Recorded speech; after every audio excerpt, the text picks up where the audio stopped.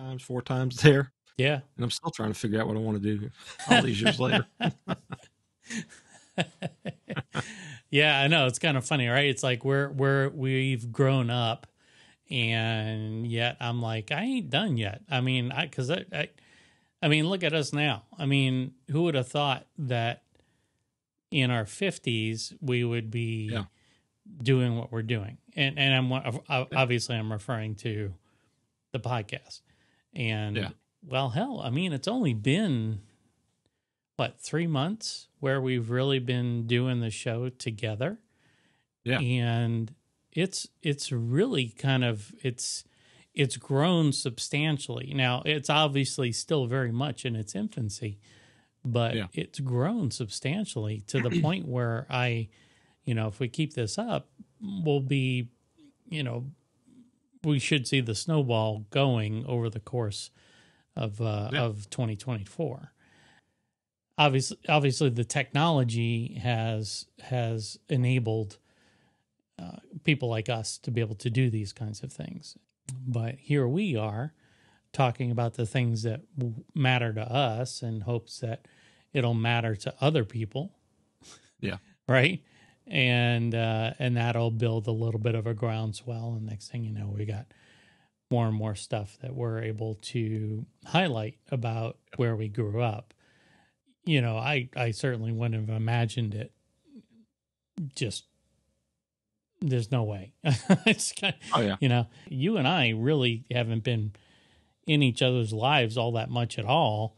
And then all of a sudden it's like, blam, and yeah, I mean, if you look back on 2023 and where things have evolved for you, what things are, what was expected, what was unexpected, what are you happy about, what do you wish you could do differently? I mean, all those things, this typical, year in review type thing, right? Yeah. So, what are some of the highlights and interesting data points for you for the past year? Well, like you said, I mean, if you would have told me a year ago that I'd be doing a podcast with you, I would have thought, okay, yeah, sure, right. But I think, like you said, you and I have touched base over the years on similar topics, just, but we didn't really realize there was a whole lot of maybe alignment with some of it. And then in the beginning, so, I mean, the last several years, there's been a lot of things that have been kind of evergreen from the standpoint of the stuff that, getting the Melitol work done, because I kind of grew into that where, as I've talked about before, with my interest in our connecting back to Louisiana and my kids knowing about where we came from, is that, at least in my climate, in my locale, I'm very similarly able to do a lot of what they are able to do in Louisiana from a growing and raw material standpoint for the foods and such. Right. And so when I kind of discovered, and I always go back, that the story for me is I went back to the John Folse Cajun Creole Encyclopedia, and I started looking through recipes, and I'd see things for melitons or Creole tomatoes or some of these other vegetables, and I'd go to the local grocery store, and you would never find them, or you'd find something close. And then I started thinking, well, if I really want to get these things, I would need to learn how to grow them. Right. So I was growing some vegetables already, but then I kind of focused into Louisiana style garden. And so that ended up allowing me to really focus in on the Melitol, which then turns out that Dr. Hill, who had started the group in New Orleans after Katrina, he had some health issues, and he kind of faded from the scene for a while. And so I was doing it, and then he got healthy again, and then he asked me to help, kind of be second in command. And then so he and I have been doing a lot together to kind of spearhead that. Right. And that group, I think he tossed around the idea 2 years ago of having a Facebook group, and but he didn't really ever say anything about the group itself. So we, he and I agreed, created it, and I think we had maybe 2,000 that we subscribers. It may have even been beginning of the year, And now we're like 3,700 just because people are, especially after the bad summer that we had with heat, people Right. are more and more interested in learning to grow it and cook it. So I see that being something to continue to hopefully spread accurate information on how to do that. And You know, what's interesting to me, at least from what you're doing, is yeah, who knew? I mean, seriously, it's like this is such a, and this isn't to take away from what you've done, but it's such an yeah, obscure topic. I mean, oh yeah, when people talk about niching down, you have yeah, gone down as far as you can possibly go with yeah, talking about Melitone, right? yeah, And the channel, and being part of the various groups that you're part of on Facebook, you've been able to, now it's not happened overnight, of course, but I mean right, you've been able to really kind of cement yourself as an expert in something as niche as Melitone. And I'm sure you were kind of probably caught off guard a little bit, especially I was looking at your screenshot that you took, and this was now. So this casserole that you did, and you put yeah. on, what was it? What form was It's that? that one was on the Melitol page. That Okay, I put it on 2 or 3 pages, but that one that really took off is on this Melitol page that already had all the people. and I mean it's All the like, all look at that, yeah. Yeah, I know. 769 likes or whatever, and Yeah, 183 shares. That's a picture of a yeah, dish. yeah. There's no recipe there. There's no No, nothing. It's just a no. picture. Yeah, And I'm and I like, mean, boom, yeah. Well, that's like I said, that's because I think I've taken, I mean, I did this, I think this was for Christmas Day, and I didn't cook this till, or put it together until, I think it was either Friday, yeah. might have done it Friday. So it was on 4 days or so now.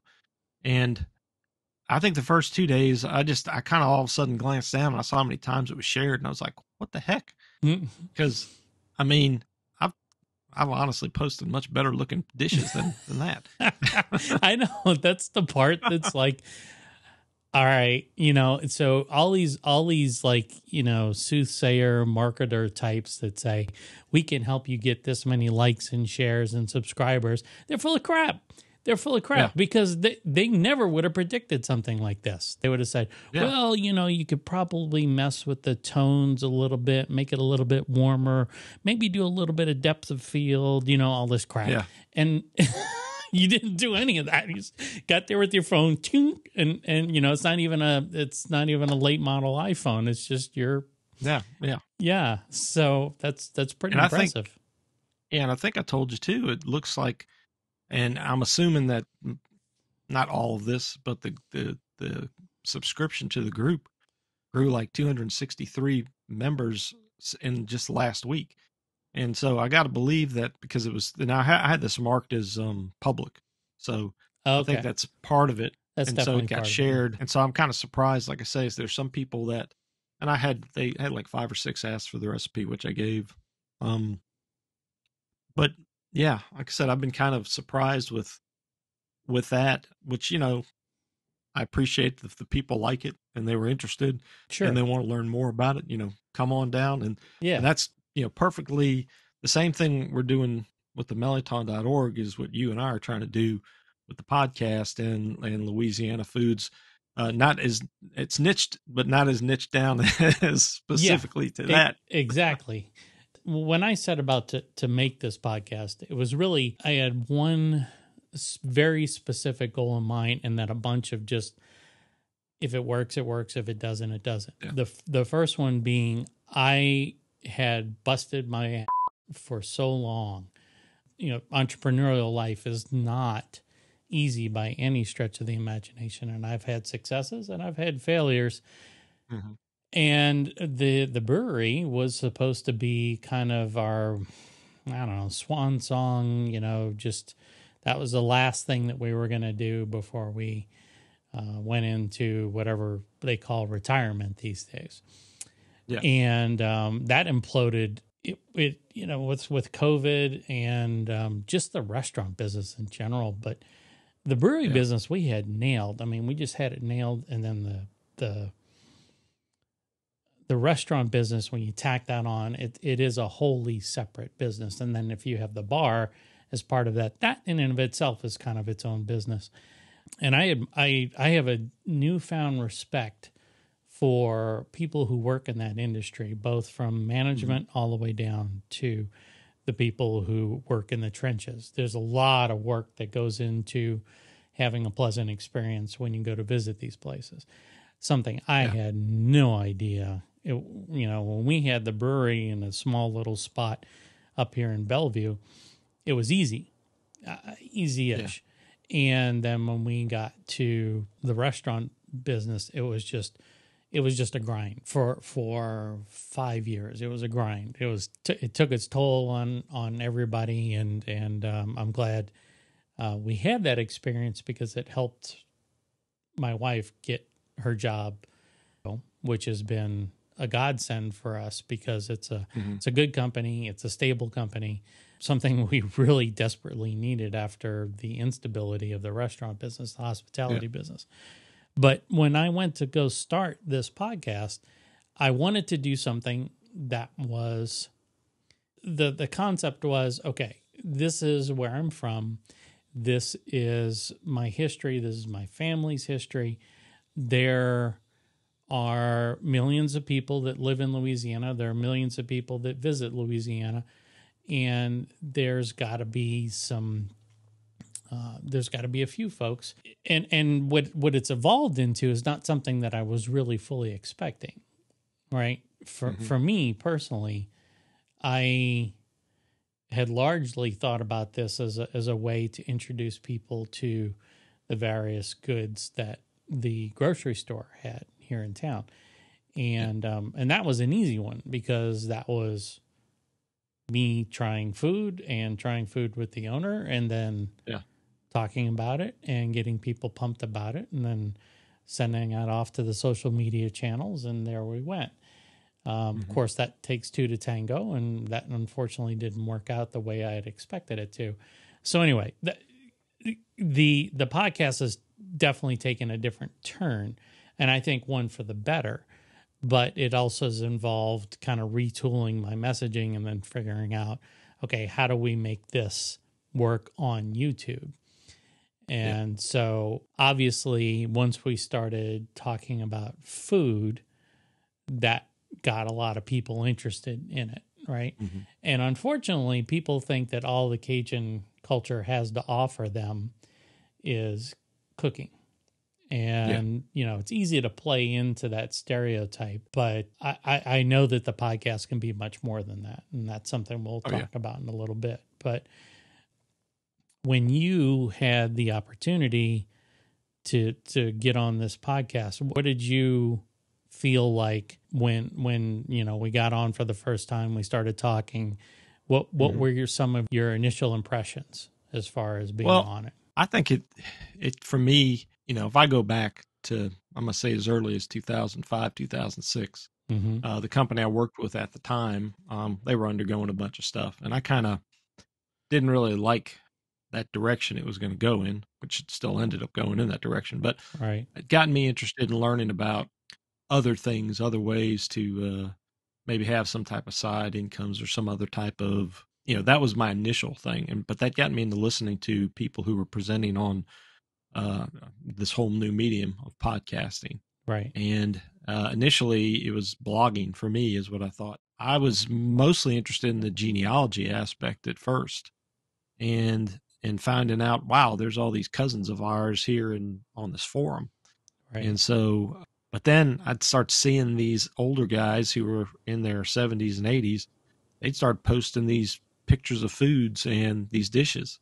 Right. And I mean, you and I aren't, I think that there's never been the mindset that cooking is just woman's work, especially when you come from South Louisiana. Oh, no, not at all. Or even... Dude, get in there, make you some pralines. Start to hurt your manhood. Even South Alabama, I will give credit. There's a very healthy male dominated cooking experience, or that, the expectation, when it's not just the grilling and the smoking of meats and stuff, but there's other things. A lot of guys in the control rooms and stuff, and a lot of males take pride in that. So to see these older guys sharing these things, and some of them are things I had never heard of, because like I've shared some of these recipes or things with you, they are just not that popular, because you don't see them on the Food Network, or you don't Right. see them on the typical food magazines. So that got me interested in that aspect. And so I started thinking, well, maybe I can take some of that and go into blogging. And I tried that for a bit, but I mean, I like to write and read, but that's a very tedious thing to keep up with all the time. And so, and then I guess that eventually led to where I was kind of playing around with some YouTube stuff, and I found that I kind of like the medium of video, and even doing some editing stuff, to either do some short videos, or actually I've done some longer ones that I think the problem with those is they had too much information in them. There's 3 30 to 40 minute ones I did on the history of a certain dish that I found out in that region. And I enjoyed doing it and learning it, but to put that together and to research it, and it's, a lot of them I think have gotten over 1,000 views, but it was just not much of an audience standpoint. So earlier this year, I decided that I think I had been up to, what was it, like 600 or 700? I know I think 2 years ago I surpassed 500 subscribers on YouTube. Yeah. So I started kind of getting interested in that. But then earlier this year, or for the last 5 years, through Mellyton.org, I started putting together weekly videos during the season, just to show people what your Mellyton vine should be looking like week to week, what you can expect. And those were fairly good. I could do like a 13-week series, and I do a few recipes once in a while. But then I ended up this past summer deciding that all those vegetables I was telling you about earlier, since I've got so many, I say unique or different varieties, I said I did something I called growing some Louisiana history. And it was just, the intention was to be about a 10-minute here's a little history on the seeds, where they came from, who grew them, and how they're doing in my garden. And that kind of got me into trying to do something on a more scheduled type thing.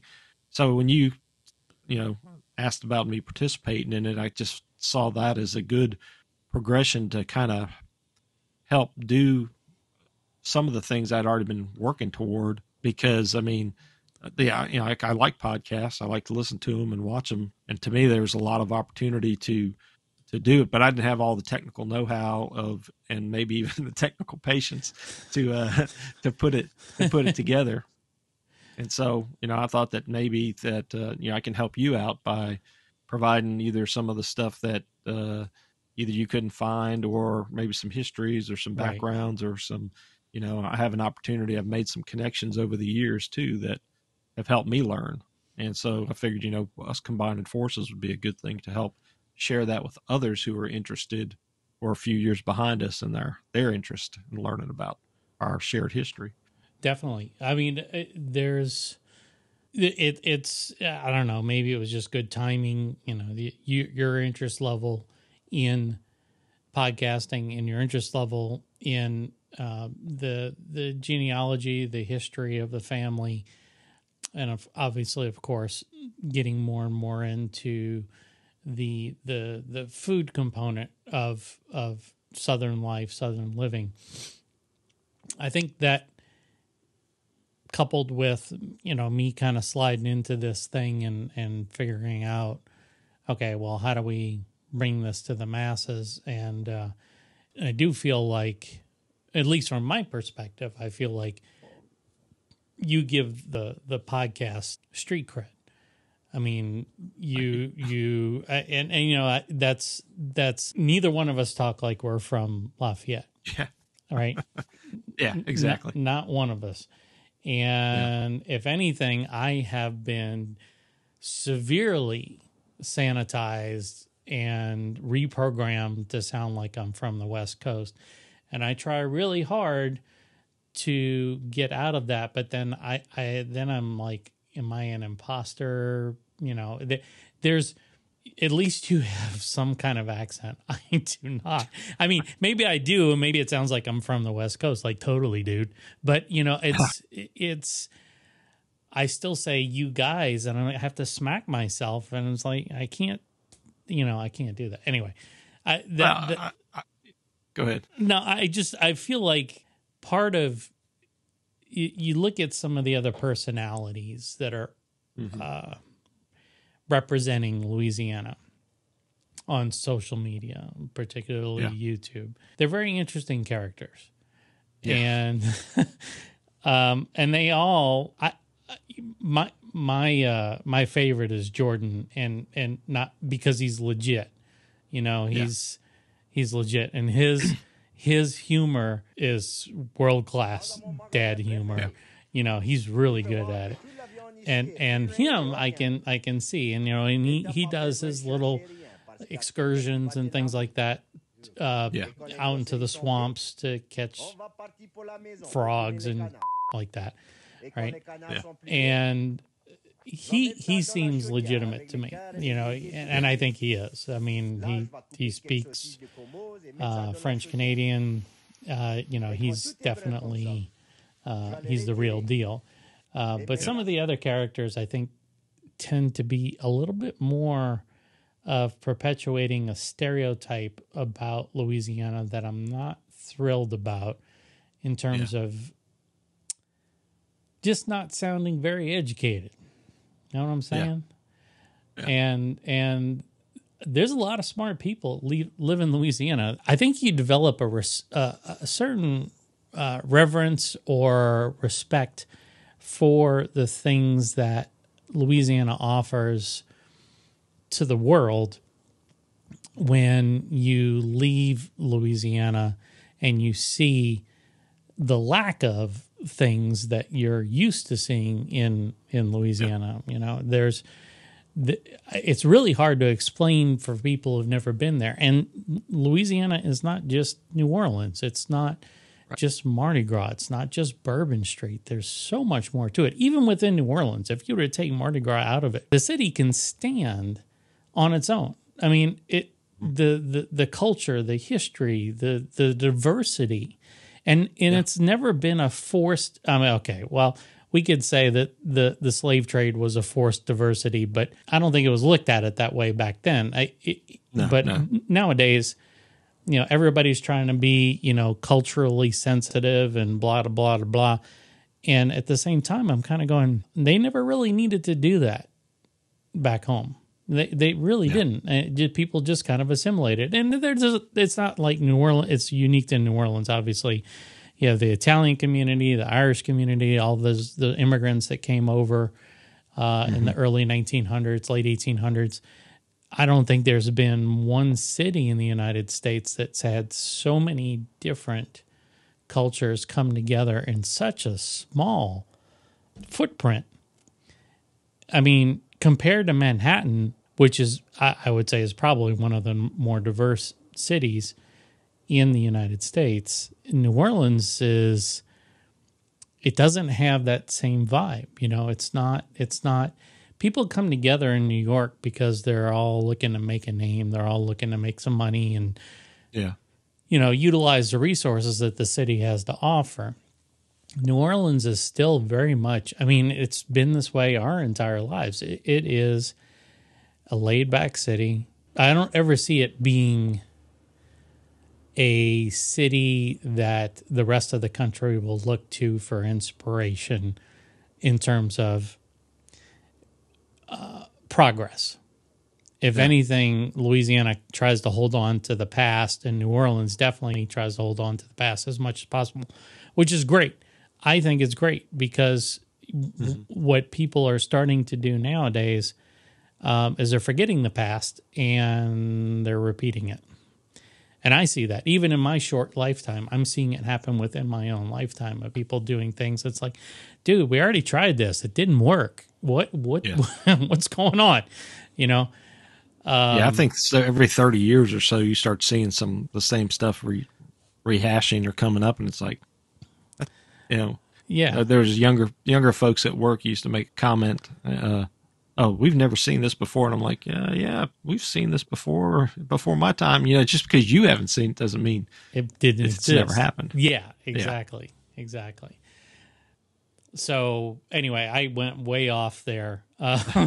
You were going to say something, and then I actually was going to make a short point, and then it ended up being a long point. Do you recall what you were going to say? No, but I think that, a lot of the things that we have the desire to achieve through the podcast. We come from, even though we started from the same family and we branched out and had different experiences, like you said, I haven't traveled as far away from ground zero, being Metairie, if you want to call it, or St. James Parish, right, than as you have. But yet those same things that are, I grew up away with my parents. You grew up after you had been, after your parents, you were an adult basically when you moved away. And so their experiences moving away is probably a lot like what you had. I think I'll say my dad perhaps was maybe, you just made the assumption you were always going to have these type of things available to you. Right. And in his case, in my mom's case, they didn't realize till, they went to Houston first, then Dallas, is that, oh my gosh, you can't get the fresh seafood, things that you were used to getting. Yeah. And or like you said, even the cultures of New Orleans being a port city all since its inception. Yeah. Has, I think that helps with that acceptance and that diversity that has come through the city. Yep. That, people have always been of this, say always, they seem to have always been of the mindset, whether it's food or certain cultural or religious practices, that if it's something that's, especially if it's something that's enjoyable, they're going to take that in as part of their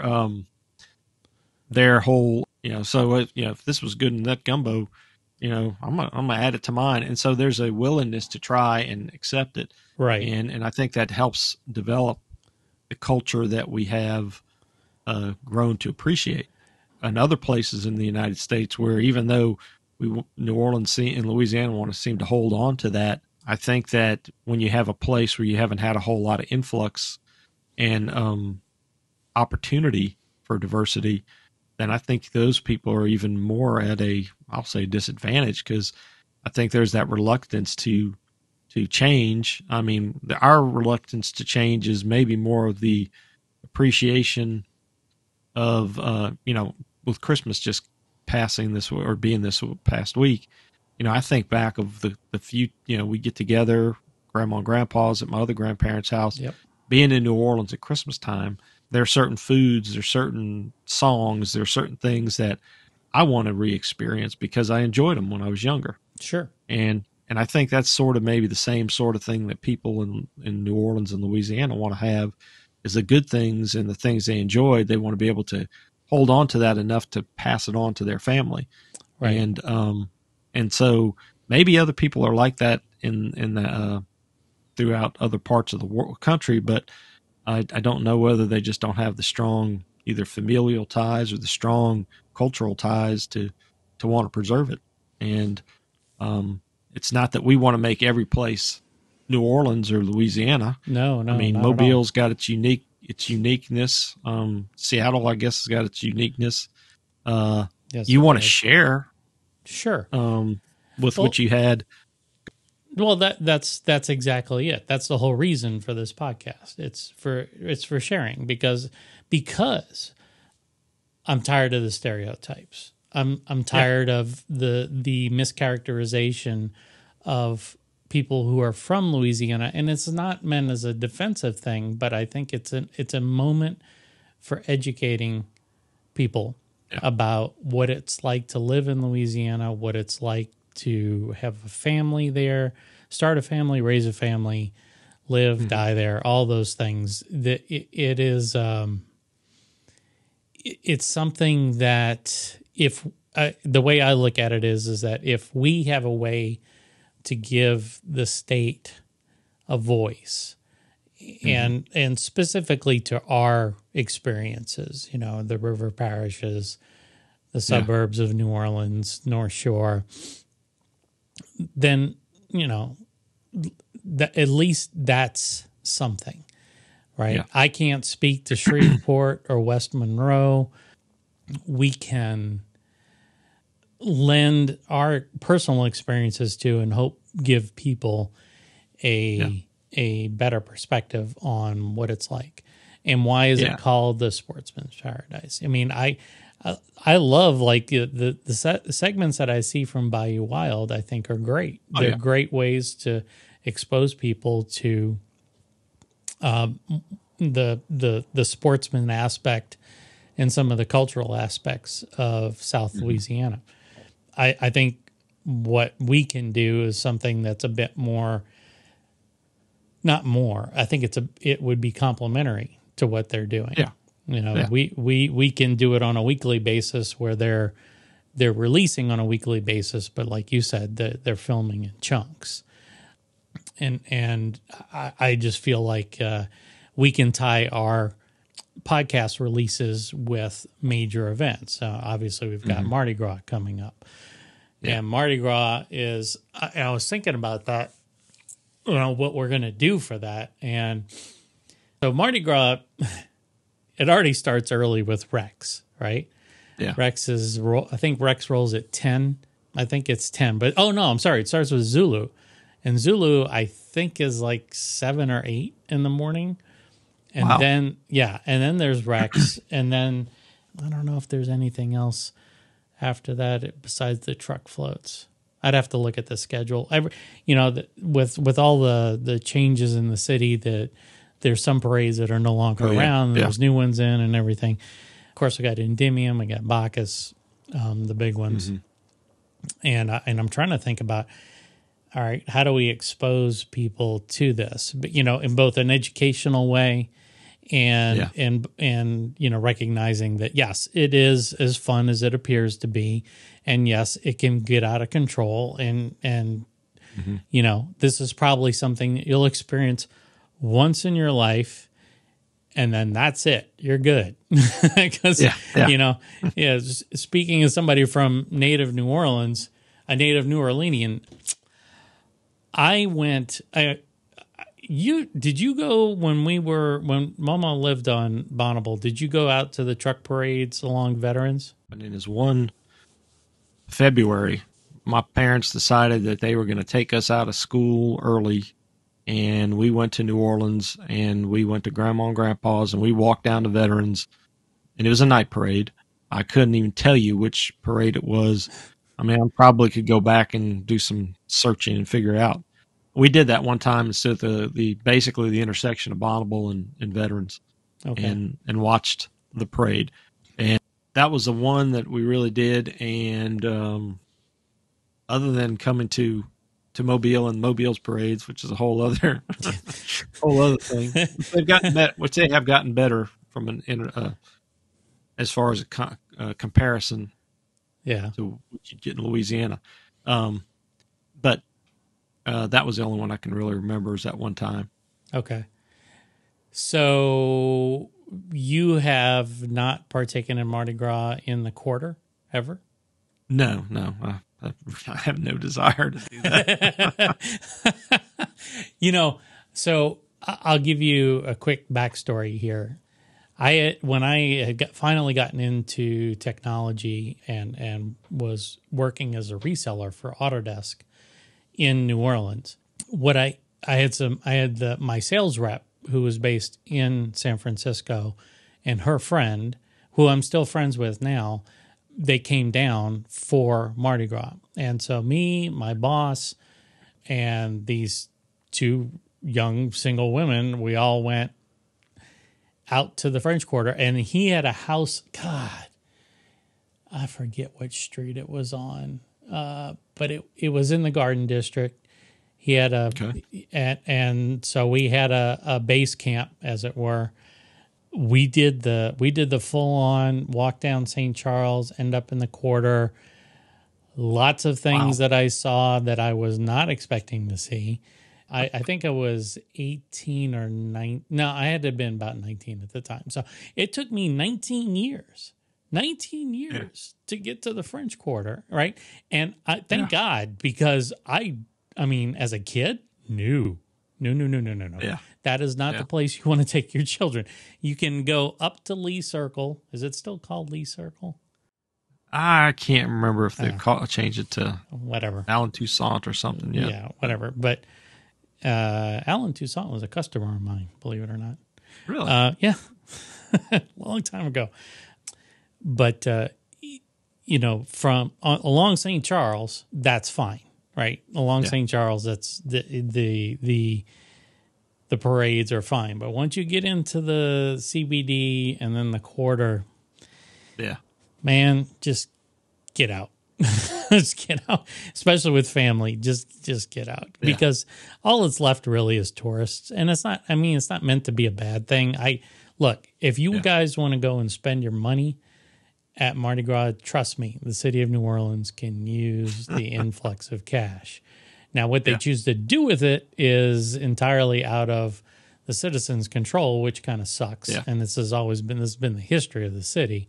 Yeah, I think we have a really interesting opportunity, for instance, with Mardi Gras, to be able to do some great educational things, of course. Well, and to your point there is that just in the subject of Mardi Gras in general is the fact that there is so many layers to it, and people see the parades and the flashing to get the beads and the other debaucheries that they take as being part of the Mardi Gras experience. Right. And there's the religious aspect of the whole thing to begin with that, oftentimes gets overlooked.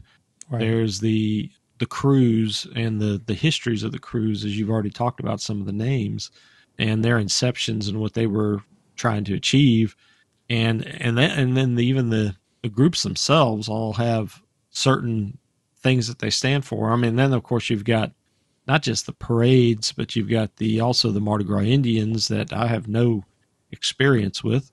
But that's a whole other cultural group that partake in Mardi Gras. There's the just the drinks of Mardi Gras, the foods of Mardi Gras, then the balls, which I've been to a couple in Mobile, which is not my thing either. But, so I can't really speak of the Louisiana version or the New Orleans versions of those. But just to from a standpoint of letting people know that oftentimes what they see in the media is just a small percentage of what the whole carnival season is. And the fact of Mardi Gras is a day and the rest of it is carnival season. Right. Leading up to it. And then, as you alluded to, king cakes and the Feast of the Epiphany and all the other traditions that probably you and I haven't even touched on.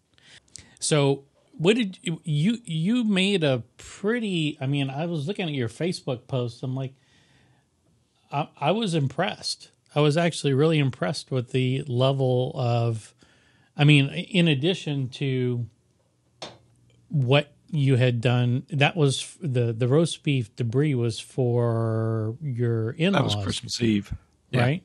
Okay. Yeah. So the Christmas Day was, we only had we had a small part. It was a community effort between my mom and my sister Elizabeth's family and us.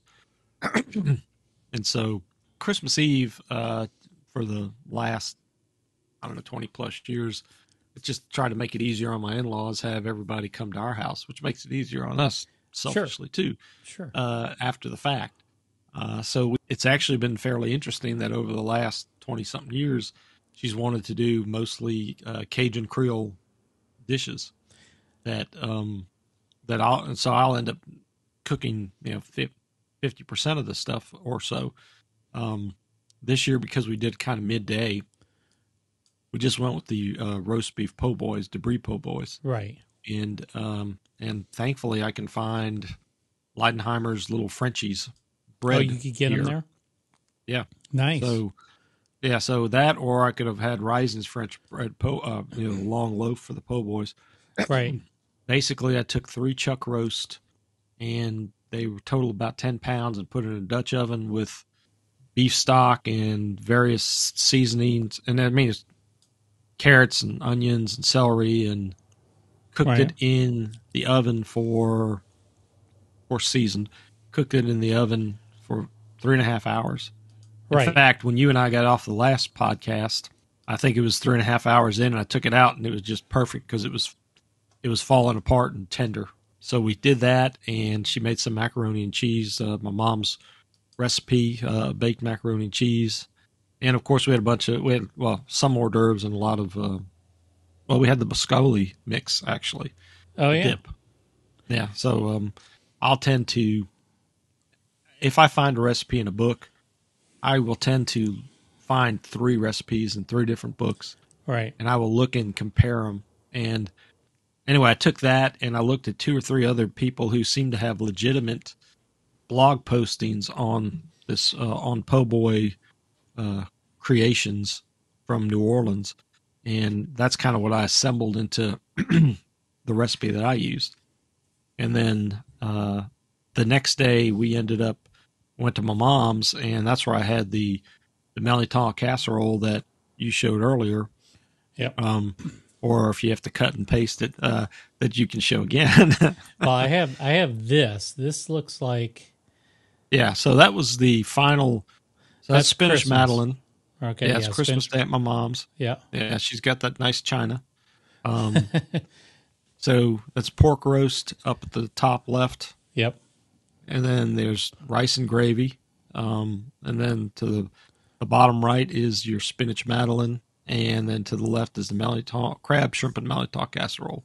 And then we had a Caesar salad before that. So we're trying to be good and get some veggies in there. Well, I mean, the spinach Madeleine, that's veggies, right? Yeah, well, that's what I'm saying. The spinach and the Melliton are veggies. Right. But but you got a mixture of pork and seafood on the plate there. So, and that in and of itself, because I'm sure when you share what y'all made, when you think of the New Orleans Christmas get-togethers and dinners, they can range from anything that's informal to just the getting together and picking on kind of a buffet. So there was enough of us around that we could sit around one big table together and have just a big pork roast and those casseroles as the sides. Yep. And families all have their different traditions of what they will cook for Christmas. The Melliton, as we've talked about before, you'll oftentimes find that on the Thanksgiving table, maybe more so than Christmas, but a lot of people still put it on their Christmas table. So roast beef was Christmas Eve, and then this dish that I just put up, that was Christmas Day at your mom's. Yeah. And so who made the spinach Madeleine? Actually, my niece did. Okay. You can adjust that dish, and that's one of the things that a lot of the famous, when I only say famous only because of the fact that certain people take recipes as being etched in stone, is that a lot of the well-known chefs even say, use a recipe as a guidepost, as a roadmap. It does not have to be, if you cannot get the exact ingredients or you don't like something, then you can adjust it to your liking. And so if you don't like the spinach Madeleine recipe because you find it too hot, make a simple adjustment and either do a blend of hot and mild, or just do a blend of just use regular Velveeta or another cheese. Yeah, definitely. I mean, we ended up doing, I did, this is almost like a recap of 5 shows in one morning. I did beignets in the morning. Okay. And turkey, sausage, boudin, gumbo. Okay. But then I also bought the okra gumbo and then we put shrimp inside there. It all turned out really well. The okra gumbo base is definitely different than the turkey sausage, chicken sausage, whatever you're doing with it. The general consensus was most people preferred the turkey sausage. Okay. So for me, I could eat both of them, but Yeah. this is when you're dealing with a whole family, you kind of have to pick that median point and stick with it. And then I did pralines for kind of dessert-ish type thing, and Reiko got she got a cheesecake, one of those multi-sampler cheesecakes. It's got like all the different kinds of cheesecakes in one. She got one of those. Kids devoured that, and so it was definitely the first time that we had ever done anything like that for Christmas. And part of the reason why I felt comfortable doing that was because we had done it already in the episodes. Yeah. So I knew I wasn't going to screw it up because and my wife was like, man, you still got it with the beignets. And I never really thought of it as an art form, but to get them right, I mean, truth be told, I tossed several because I didn't like the way they turned out. They were either on their way to being pita bread or already pita bread. They just didn't puff up. And I attributed that exactly what I put in my videos. Like if your temperature drops too far below 370, you're going to not see those poof up. But I've gained, because of this podcast, I've actually gained a better sense or more confidence in my ability to make authentic stuff. Now, that said, using mixes, while is just fine, getting into the like I really want to go to the boucherie so I can sit there and make boudin with my hands. I want to see that whole process. Because one thing to buy a frozen package in the store, but it's a whole nother thing when your hands touch that and you made it, and you know that because you've been to them. So and I mean, and it's got to be a lot of the same things like when you had the brewery and you were making certain beers and stuff. I mean, I'm sure you could go buy things that were as tasty as in the same flavor profile, but I mean to know what it took to go into it, and not just the final product, because I'm sure for every good gallon of beer that came out, there was probably a lot of them in the beginning that you had to toss because they weren't just right. Horrible. Yeah. And horrible. So, and that's the thing is, these mixes, and I think I've changed my mind somewhat too, because in some ways I might have said, let's say 10 years ago that, you're kind of cheating. You're already halfway there. Right. But the thing about it is that unless it is a complete finished product that all you're doing is warming up, you still have the ability to adjust the flavor, and even the ones that you warm up, you can screw it up if you heat it too hot or burn it. The more practice you have in learning about that, because so just with beignets, and for an example that you touched on was, let's say you want to get really good at making beignets. Well, part of it is let's focus just on the execution of the frying, because as you demonstrated there, that's a very important part. It's much better to have a mix that you're only adding water to, and your time, and get that down, versus buying yeast and buying flour and buying vanilla or whatever else goes into it. I can't remember now. And then you mix it, and then you let it rise, and then you got to mix it again, or whatever called knead it, and then flatten it and cut it. And you're looking at 2 or 3 hours for that part before you even frying it. Yep. So to me, if you're wanting to learn to cook these things, and I think most people aren't going to be making, well, they certainly won't be making the amount of beignets that you made when you had your restaurant. In the pot that we're using, the same one that's in the video, you can only fit 3 at a time anyway. So, it was, it's like, okay, this is yours. And then they get started eating, and then this is yours, because you don't want them sitting around. I didn't have like a little, cloth and basket and keep them warm. And even then, you don't really want to do that. So, but like I said, in reality, when you're doing that in that quantity, you're probably going to do that maybe once, maybe twice a year.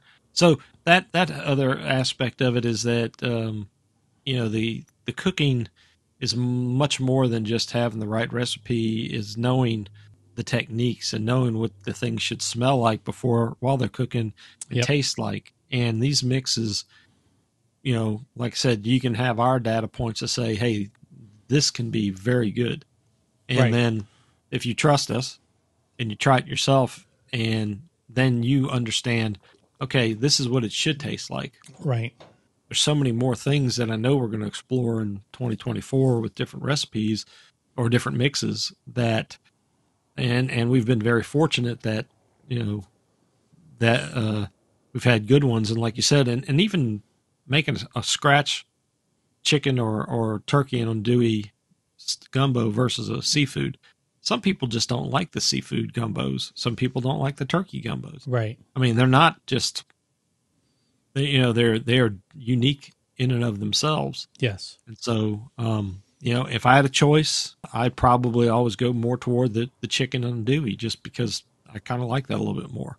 But every so often, I want a good seafood one too. Sure. Yeah, I think the seafood is the biggest thing for me is missing lump crab meat, and crab claws in the seafood gumbo. Yeah. Those kinds of things is, to me, what makes seafood gumbo authentic. And when you have to pay 10 times the mix price just to get a protein to put in there, it's okay. I have my own thoughts about where I want to see things go. And, it doesn't involve world domination or anything like that. but obviously I would, there's a lot of things that I want to do. And a large part of that is going to be dictated by time available, resources available, all that fun stuff. I definitely do want to produce content that I think is informative, for lack of a better term, valuable to some people. And at the same time, the thing that I don't want to be known as, but it is critical and a critical component in what we're trying to do, is be a cooking show. We've been focusing on it because it's, at least for me, it's kind of a way to get our feet wet. And and you and I both share a passion for food, and so it makes sense for us to naturally go after the low-hanging fruit, which has been the mixes. And I'd like to do more interviews. I'd like to get more people on, because I think that's valuable for other people to see, like like you were talking about Nancy and Poppy. And and I think that's a good I agree with you from that standpoint. It would be great to have make more connections and talk to these folks that you and I can brainstorm up with. And we've got a couple that we've already hit up, and I got a few more that I'm hoping to in the next day or two at least send them a message to just gauge their interest in participating. I think that I think we can easily come up with a list of 50, I'll say 52 people that we could be willing to be interested in having a conversation with. And if we get to 10th of those, well, hopefully get more than that, but if we get at least a 10th of those, that'll be make some good not differences, but it'll break up the shows in such a way that it'll be not just you and I talking, but they'll bring other concepts and thoughts for things for us to explore further. Yep. And And two, the other thing I think with a lot of folks is that, no may not mean, no forever on talking. It may just mean no right now because, hey, I got to plan a bunch of stuff for Mardi Gras, but you know what? During Lenten season, I might be good. So that's the kind of Right. thing that I think that hopefully we can hone people, not hone our message down or our request down to a point where we can say, hey, would you be interested? And if so, if not right now, then when?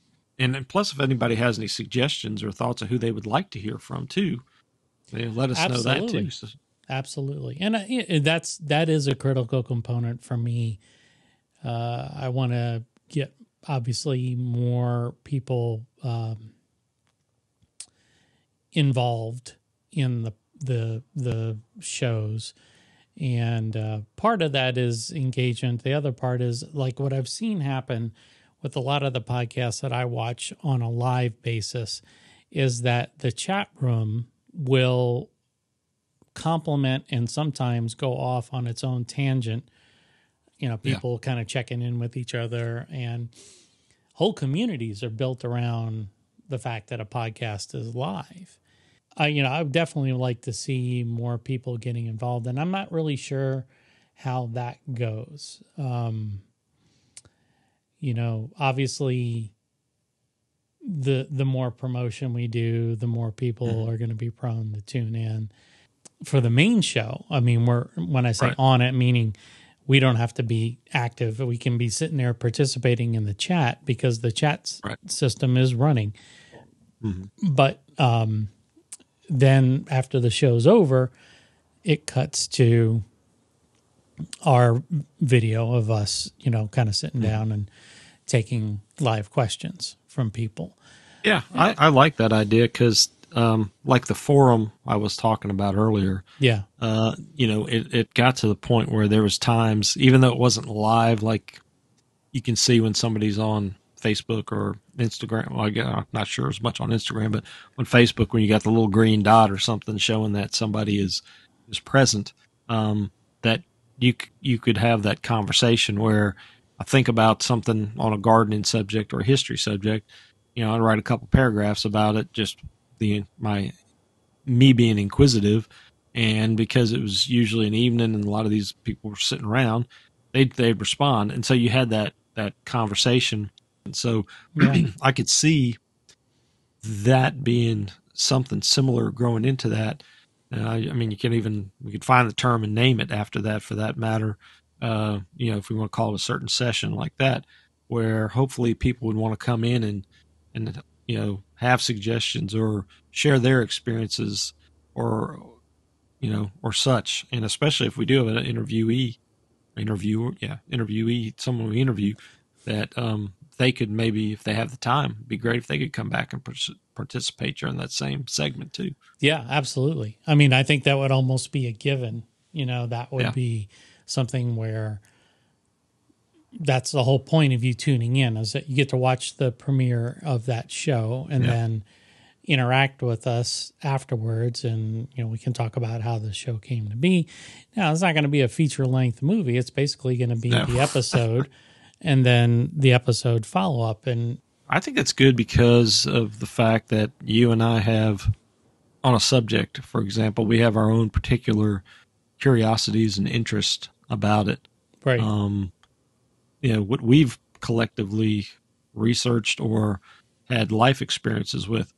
I'd like to try that for a while and see how that goes. I think that could be very successful. And I know the folks at Bayou Wild have already done that, but leveraging their work and being able to work together with them, it'd be great to be able to be kind of complimentary to them.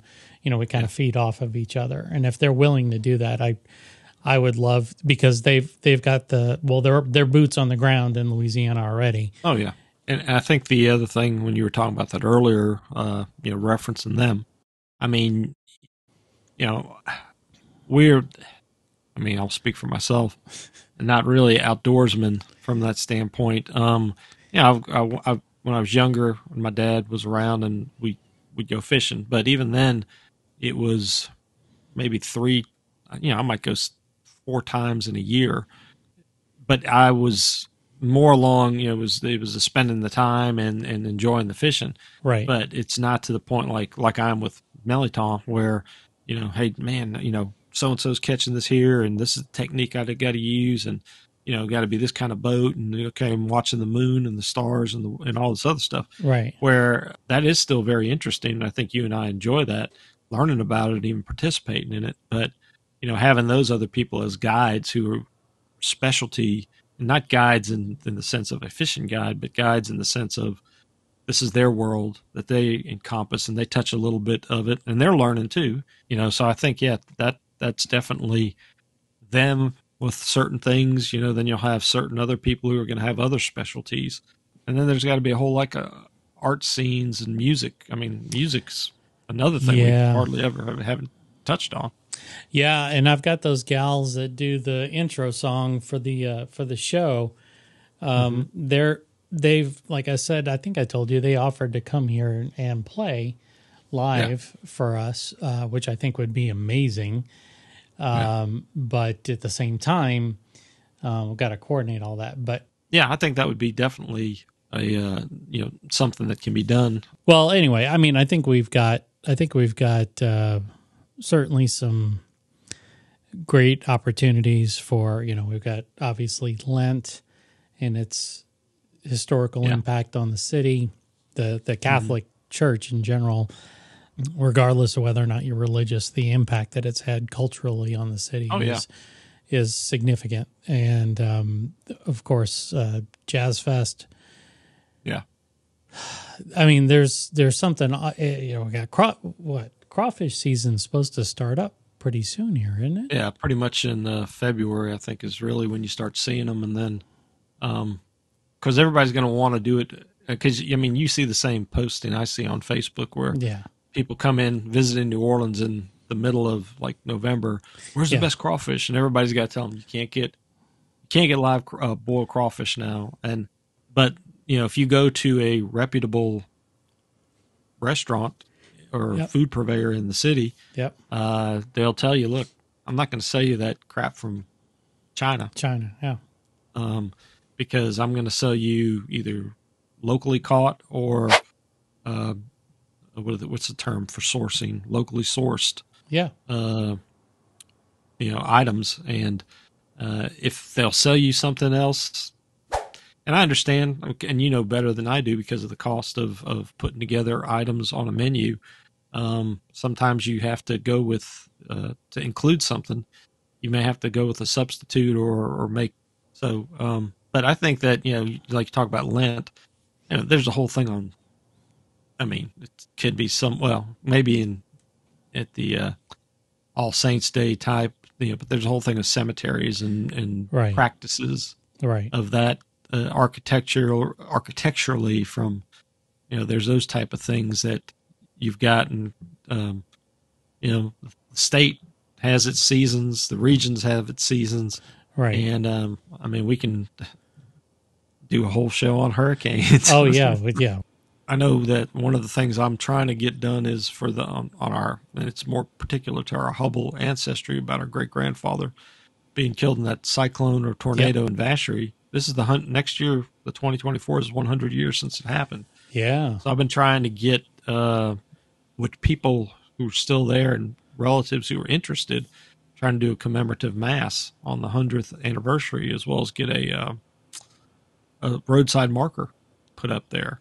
Probably from March on, I'm going to probably really ramp some of that up, which, hopefully we can complement and talk about some of that with, and as I come across things, maybe that can even add to the conversation that we have week to week. The biggest thing for me is going to be trying to, at least from the podcast perspective, is going to be trying to interject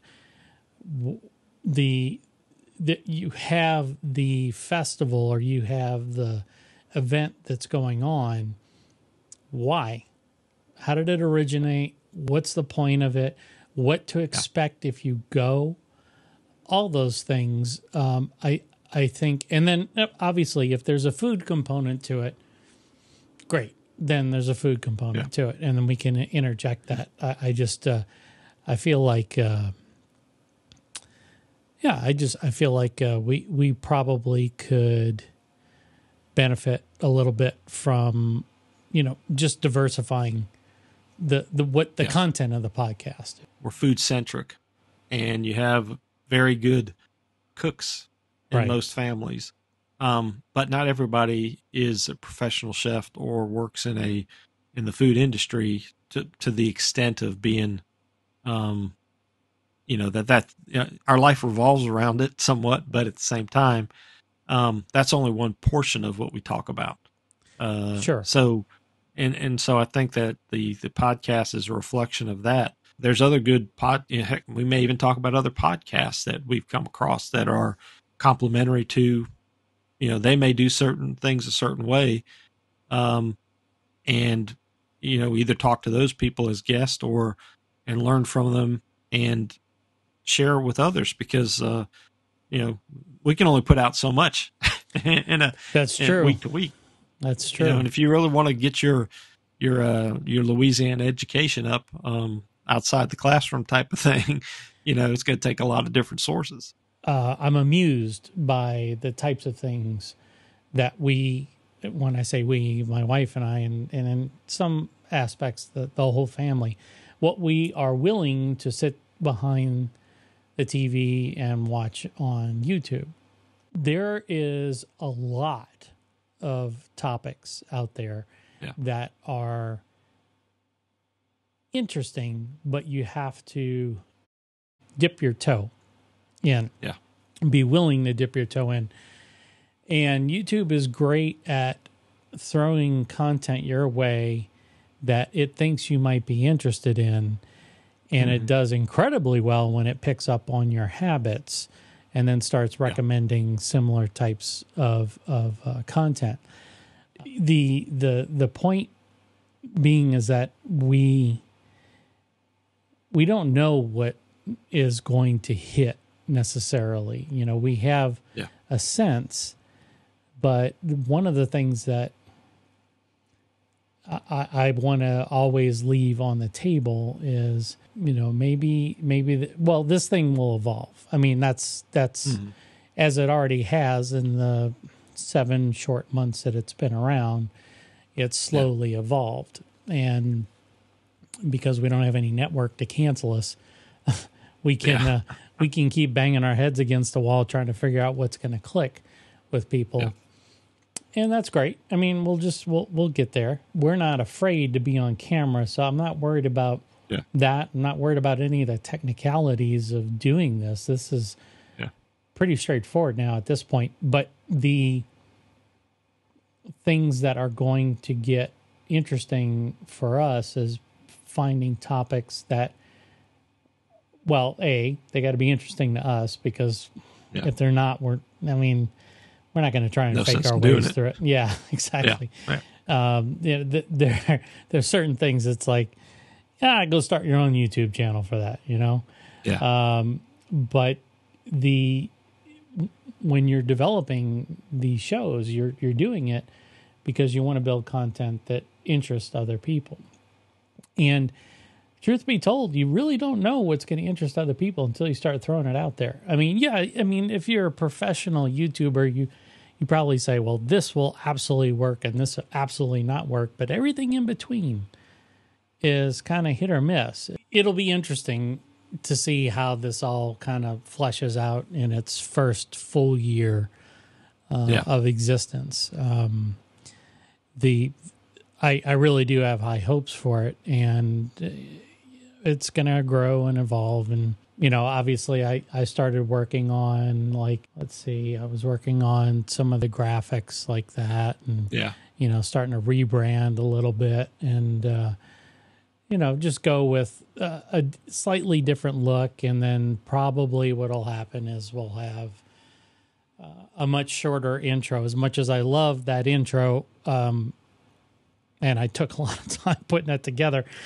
Sometimes you got to cut things loose that don't make a lot of sense for you. And you did a great job on that intro. And and I can understand, like I said, you're proud of it because you put some time and effort and thoughtfulness into it. Yeah. And because it's trying to give a sense to the viewer of what you want the show to be about, and Exactly. and what you are about. Getting to the point of the meat is, maybe where YouTube viewers tend to gravitate towards. So I think putting the intro out there where people can watch it separately is a good idea. Yeah. And hopefully, I think as YouTube viewing, I don't know if it evolves, but becomes more of a normal thing, which maybe it's leaning toward, having that represent what the channel is probably the appropriate place to have it. And then they can pick and choose what they want to watch. As we broaden out in 2024 into other areas, we have to do it in such a way that keeps people engaged, because you and I can get behind food all day long. If you talk about praline, and so the big essential ingredient to pralines was sugar. And so, sugar came from the sugar plantations and sugar cane upriver. So, so as you keep drilling back on that, then all of a sudden you have the agricultural aspects of what makes a good sugarcane harvest. What are the unique, are all sugar canes the same? Right. And then, what type of resources are applied to it? And then, of course, you go back to the history, which is, some of it's not very favorable for, enslavement reasons. But then you have the plantation homes. But then you have that in and of itself, a whole other touristy industry of, the architecture and the way people lived in those days. And then you have, just the commerce associated with sugar and the demand, and then even the health aspects of what it does to Louisiana health. So, you can start from one point, and there's all these different things that either feed in or tangents of it. And so I think hopefully what that does for people is understand and appreciate that just because you hold a praline in your hand, what does it take, and what's the history behind it? And it's, some of it's the recipe, but some of it's the resources. And then, so I think that partly at the end is you want people to be thinking and thoughtful, and not just viewing things on the surface of what they are, but there's, like I said, one time John Foles was telling me, the thing behind a recipe is it's not just the recipe, it's the story. Sure. And I think that's the things we're exploring, is the stories behind, whether it's a food or it's a cultural custom. It's a historical context. When you think about it, pretty much everything in, history in general, but in Louisiana history, has a reason why it came into being. And that thing where we played Phil, do I still have it here?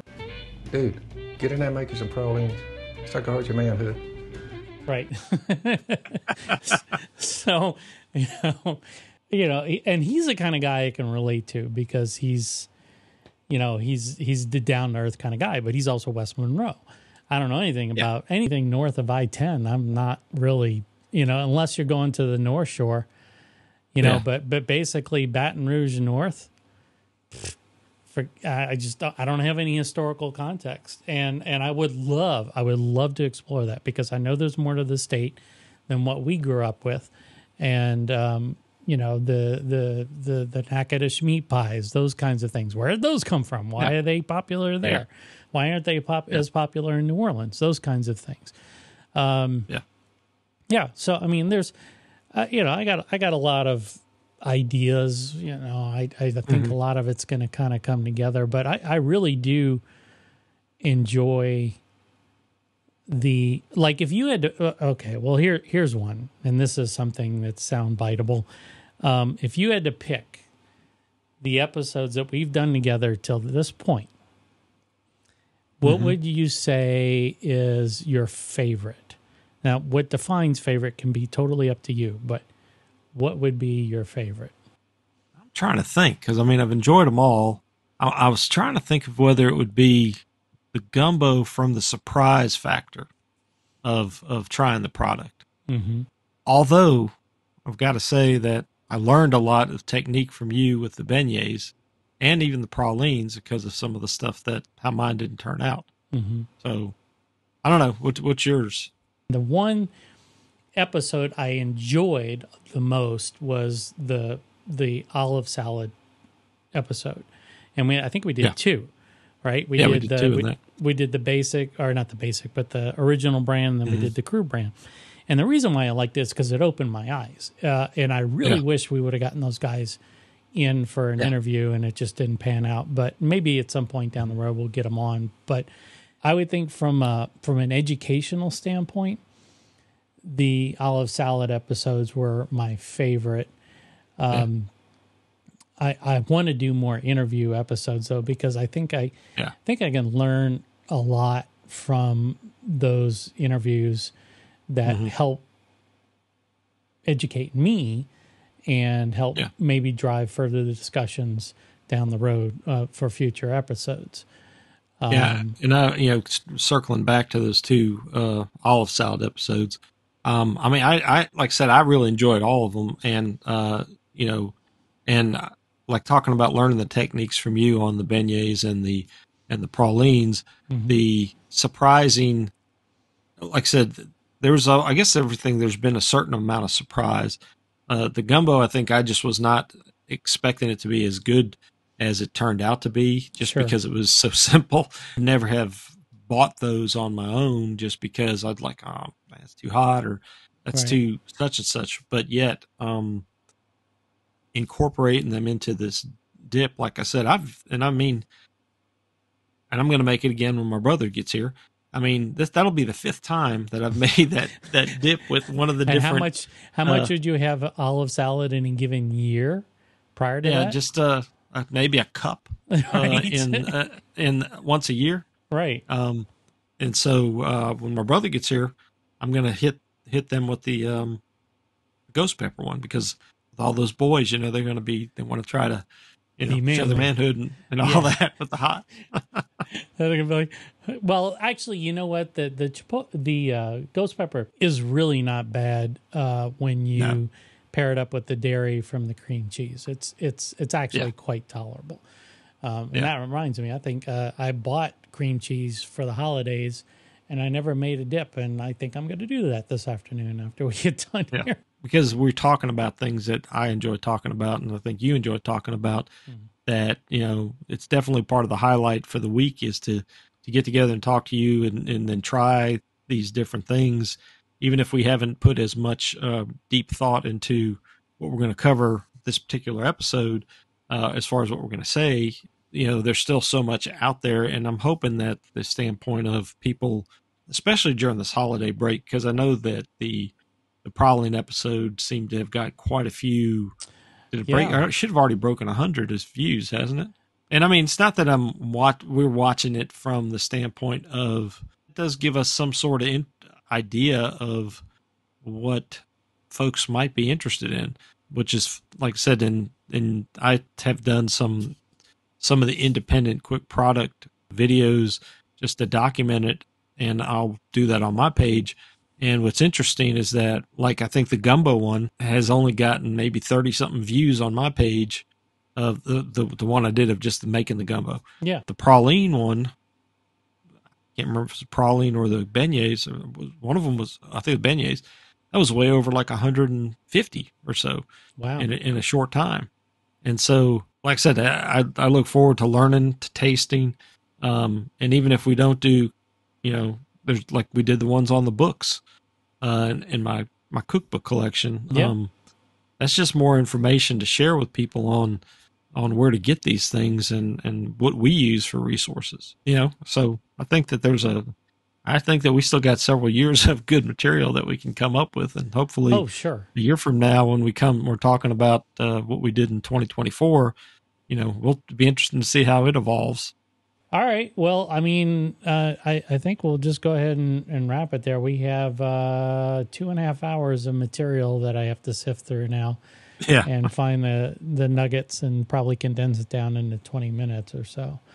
Well, I hope to, like I said, I've got some ideas of some folks on my that I've been meaning to put down on a list for interviews. Yeah. 2 or 3 I've reached out to, and I know we've got one we probably need to, if you hadn't, one of us needs to probably reach back out to make sure he's still on track for the new year. Yes. And then, like I said, I've got a few more that that I may just reach out to, and then if they come back and they're positive, then I'll let you know, hey, by the way, so-and-so might be interested in talking if you're interested in that. But I think you would be from the standpoint of, like I said, you never know. I mean, heck, I may see something and you too. You see somebody on Facebook that would be an interesting, pull in a diverse crowd and educate people, and let's see where we end up next year. I certainly hope so. I have high hopes. I really do. I do too. I guess what I just have to figure out is how do we make this, how do we keep this fun? How do we keep it engaging both for ourselves and for the audience? And that's really what this is all about. And I mean, it's been great. It's been absolutely wonderful to get to know you again. I mean, that's you too. Yeah, I agree. It's crazy that we've been separated for decades, and we're coming back together, and how much we actually have in common. It's kind of beyond being family, just the kinds of things that we share appreciations for. So I have a lot of personal goals I want to set for 2024. I definitely want to get more into videography, more into editing. I've really started to get that down, and aerial photography is another one that I'm really big at learning more of, and not really for business purposes, but if it helps business, that's great. But it's more of just kind of self edification, just really understanding the tools that are available. And I don't know, maybe this is going to be my hobby heading into my later years. I have no idea, but there's enough of us that exist that were in technology in the mid to late 80s, who have survived all of the ebbs and flows of the industry. Yeah. And now a lot of us find ourselves doing exactly what I'm doing right now, which is what we're hopping online. So there's a lot of gray hair goatees around. Trust me. Yeah. And that's why I just found it comical that we were followed a lot by 18 to 34-year-olds. I'm going, okay, that's interesting, but I'm not doing any TikTok on here, just so you know. Yeah. Ain't happening. Nobody wants to see me dance. No, or do any kind of like jackass type stuff, like, I don't know if you ever saw that show, but I've seen it. Hell, I get sore just bending down to pick a cookie off the floor. I'm not gonna. Yeah, I sympathize. All right, man. Well, all right. Tell the family, and of course to you too, Happy New Year. Yeah, Happy New Year. And really looking forward to 2024 doing stuff with you. I think it's going to be a lot of fun. I do too. The adventure continues. The adventure continues. All right, man. Take care. Take care. Bye. All right. See you.